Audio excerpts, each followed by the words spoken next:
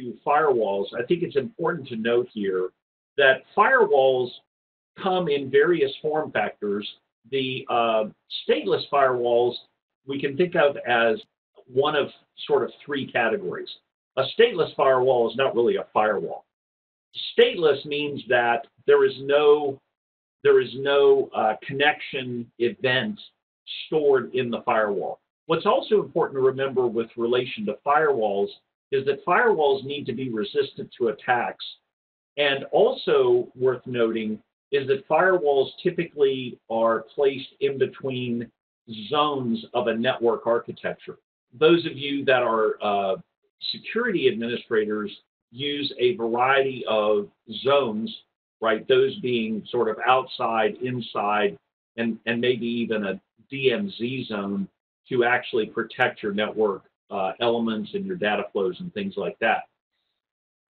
Stateful firewalls, which are different than stateless firewalls, do basically traffic connection-oriented events and actually keep track of the traffic flows going in and out of the network.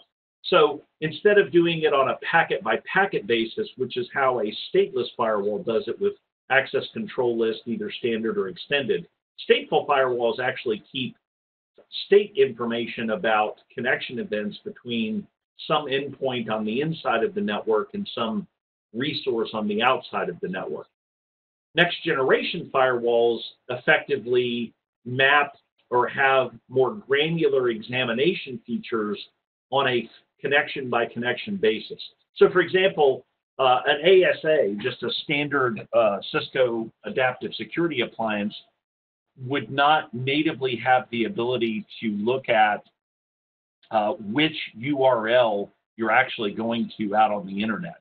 But a next generation firewall could not only know that, but it could also know what application protocols you're actually using to get to that resource out on the internet, and then manage that effectively from a application visibility, malware inspection, file inspection perspective.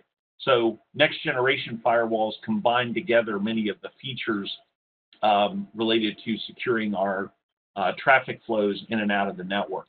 Intrusion prevention systems, which are a little bit different than firewalls, but can also be incorporated into a firewall. So for example, you can actually have a firewall that has an IPS subsystem built into it, provide a deeper analysis of traffic flows.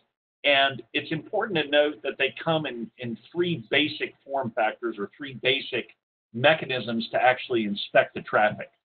So signature-based is where we compare traffic to a database of known attack patterns. So this is also sometimes referred to as rule-based or pattern-based matching. Anomaly-based is where we basically build out a statistical model of what normal traffic looks like. And then when we have anomalies occur inside of our network, which are captured by sensors, we then throw up alarms and basically say, hey, we might have a problem out here.